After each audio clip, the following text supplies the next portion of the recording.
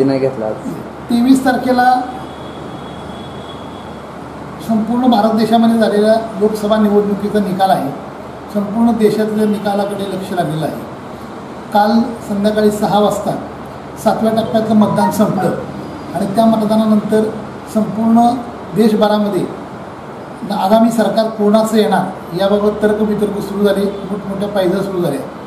पण मागील 5 वर्षामध्ये 2014 पासून ते 2019पर्यंत भारताचे पंतप्रधान नरेंद्र मोदी यांनी सर्वसामान्य लोकांसाठी केलेलं जे काम आहे ते काम चांगल्या पद्धतीने लोकांनी लक्षात ठेवून मागच्या वेळी असलेली मोदींची लाट यावेळी त्यापेक्षा मोठ्या प्रमाणामध्ये पसरल्याचे दिसून आलं. आणि येणारा 2023 मे रोजी होणाऱ्या लोकसभेच्या निवडणुकीमध्ये मोदी यांच्या नेतृत्वाखाली निश्चित भारतामध्ये पुन्हा एकदा सरकार स्थापन होणार याबद्दल तीळमात्र शंका नाही. महाराष्ट्राचा विचार केला आहे. सोलापूर जिल्ह्यामध्ये 2 लोकसभेच्या जागा आहेत. एक माढा लोकसभा मतदारसंघ आणि एक सोलापूर पंढरपूर लोकसभा मतदारसंघ. माढा लोकसभा मतदारसंघाच्या निवडणुकीमध्ये देशाचे माजी कृषी मंत्री राष्ट्रवादी राष्ट्रीय अध्यक्ष शरद पवार साहेब यांनी उमेदवारी जाहीर केली. कालांतरानं उमेदवारी माघार घेतली. ज्यावेळी पवारसाहेबांनी उमेदवारी माघार घेतली त्याचवेळी भाजपचा विजय माढ्यामध्ये निश्चित झालेला आहे. त्यामुळे माढ्याची जागा तर आम्ही 100% जिंकणार यात मात्र शंका नाही. त्याचबरोबर सोलापूरमध्ये मागच्या वेळी केंद्रीय तत्कालीन गृहमंत्री सुशीलकुमार शिंदेंना ॲडव्होकेट शरद बनसोडेंनी धूळ सारली होती. तीच परिस्थिती याही वेळी होणार आहे. त्याचं कारण असं, यंदा वंचित आघाडीचे ॲडव्होकेट बाळासाहेब आंबेडकर साहेब यंदा उभे राहिले होते आणि काँग्रेसची बऱ्यापैकी मतं वंचित आघाडीच्या माध्यमातून त्यांनी खाल्लेली. त्यामुळे आमचा असा विश्वास आहे की 1 नंबर भाजपला डॉक्टर सिद्धेश्वर स्वामी, 2 नंबरला वंचित आघाडी आणि 3 नंबरला आदरणीय शिंदेसाहेब जातील असा आमचा विश्वास आहे. त्यामुळं सोलापूर जिल्ह्यातल्या दोन्ही जागा निश्चित भाजपच्या कमळाला येणार यात तीळ मात्र शंका नाही. आणि 23 तारखेला पुन्हा एकदा सोलापूर लोकसभा मतदारसंघातलं सांगणार आहे की सन्माननीय जे सुशील कुमार शिंदे या ठिकाणी जे काँग्रेसच्या वतीनं उभे राहिलेले आहेत हे 100% या ठिकाणी निवडून येणार आहे. तर या ठिकाणी निवडून येण्याच्या बरोबर त्यांनी जे आजपर्यंत काम केलेलं आहे हे पक्षविरहित काम केलेलं आहे. तो कोणत्या पक्षाचा आहे, कोणत्या जातीचा आहे, कोणत्या धर्माचा आहे, कोणत्या गटाचा आहे हे न करता त्यांनी त्या ठिकाणी सगळ्यांची कामं केल्यामुळं सगळ्या लोकांनी या ठिकाणी शिंदे साहेबाला च्या बाबतीमध्ये सहानुभूती निर्माण झाली. आणि शिंदे साहेब म्हणले बाबा माझी ही आता अखेरची निवडणूक आहे, माझा असं आहे. मग ते त्या ठिकाणी शिंदे साहेबालाही 100% मतदान झालेलं आहे. आणि बाकी आता जरी वंचित आघाडीचे नेते असतील, बीजेपीचे नेते असतील, त्यांच्याबरोबर शिंदे साहेबांचा हा अनुभव खूप मोठा दांडगा आहे. हे दोन्ही नेते सोलापूरच्या दृष्टीनं नव्यानं आहेत. यांचं सोलापूरची कारकीर्द नाही. हे कधी यांनी विधानसभा सदस्य म्हणून किंवा लोकसभेमध्ये म्हणून कधी ह्यांनी काम केलेलं नाही. त्यामुळे काम काय कसे करतात, लोकांशी ह्यांचा अप्रोच कसा आहे, लोकांच्या बाबतीमध्ये ह्यांनी काय करू शकतात हे लोक ब्लाइंड असल्यामुळं, अंध असल्यामुळं आणि शिंदे साहेबांची गेली 40 वर्षाची कारकीर्द समोर आहे. मग मुख्यमंत्री असतील, ऊर्जा मंत्री असतील, गृहमंत्री असतील, या निमित्तानं त्यांचं कारकीर्द झालेली आहे. लोकांना यावेळेला मागं जे निवडणुकीमध्ये पराजय आपण केला आणि ती खूप मोठी एक चूक केली आता ही भरून काढली पाहिजे. हा एक त्यातला एक मुद्दा आहे विजयातला.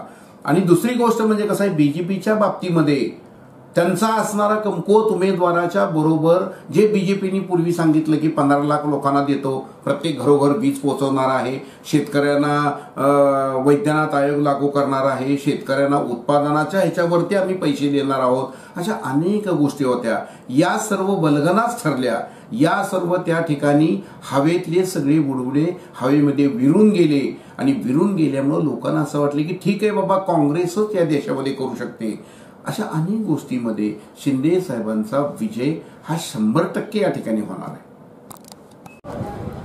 आम्हाला जे आहे ना एक्झिट पोलवर विश्वास नाही. काही एक्झिट पोल आहे नाही, तोंडी एक्झिट पोल आहे, मनाचा एक्झिट पोल आहे नाही, येत्या 23 तारखेला येणार आहे. आणि आम्हाला पूर्ण विश्वास आहे माननीय प्रकाशजी आंबेडकर बहुमताने निवडून येणार आहे. हे 100% गोष्ट आहे.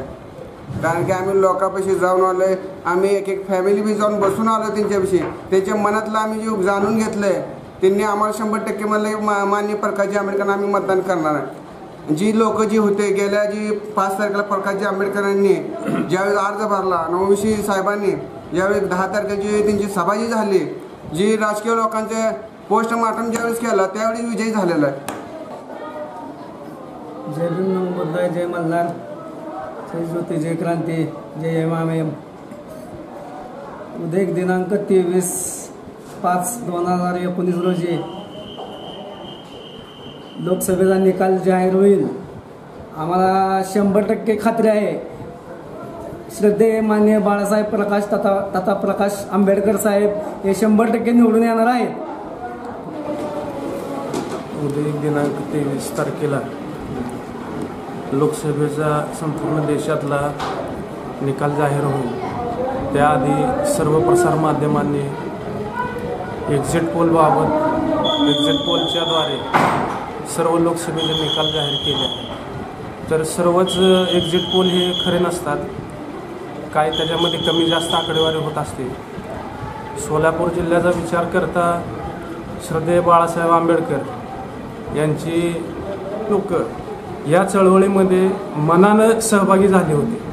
त्यामुळे या लोकसभेच्या निकालाबाबत असं म्हणता येईल की श्रद्धेय बाळासाहेब आंबेडकर हे प्रचंड मताने विजयी होतील असा आमचा विश्वास आहे.